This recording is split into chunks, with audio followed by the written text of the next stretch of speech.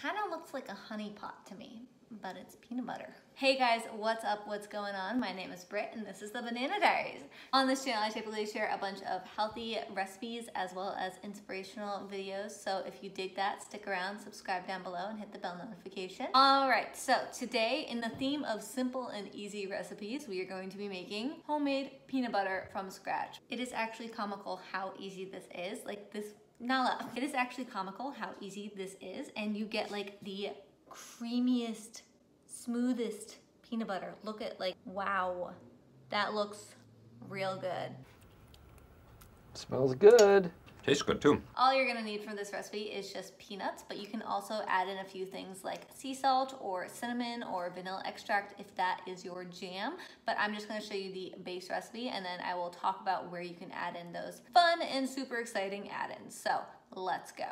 So first you need to roast the peanuts at 350 degrees Fahrenheit for about 5 to 7 minutes or until they become aromatic and a little bit oily.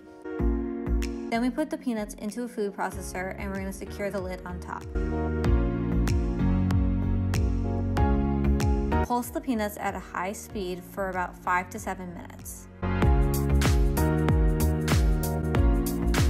You'll start to notice that the peanuts become more like a flour and then they'll start to turn into a peanut butter. If you need to, you can scrape down the sides of the food processor, pausing in between each pulse.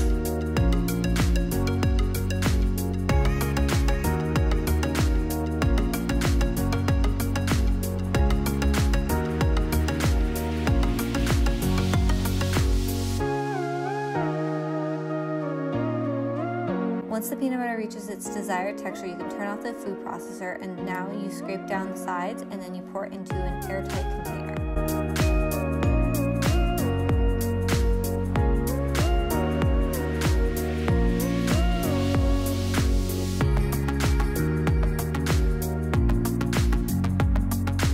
And you can also store this peanut butter in the fridge for up to 6 months. And there you have it, folks, an easy, creamy, smooth peanut butter. And if peanuts aren't your jam, which, like, I'm guessing they are since you clicked on this recipe, but in case they are not, or if you have other nuts aside from peanuts in the house, you can use this for walnuts, pecans, macadamia nuts, pistachios. Pistachio butter is actually so good, so I highly recommend. You can also use this in flourless recipes, which is what I'm actually doing. This is why I made my own peanut butter today, because I actually wanted to make some peanut butter flourless chocolate chip cookies. I was running out of peanut butter. Nala is joining. So I decided to just make my own. So this is just like a really simple, easy hack. It's cheap, it's fun for people to make this at home. We have George Washington Carver to thank for that. So use this however you want. We have peanut butter in the kitchen.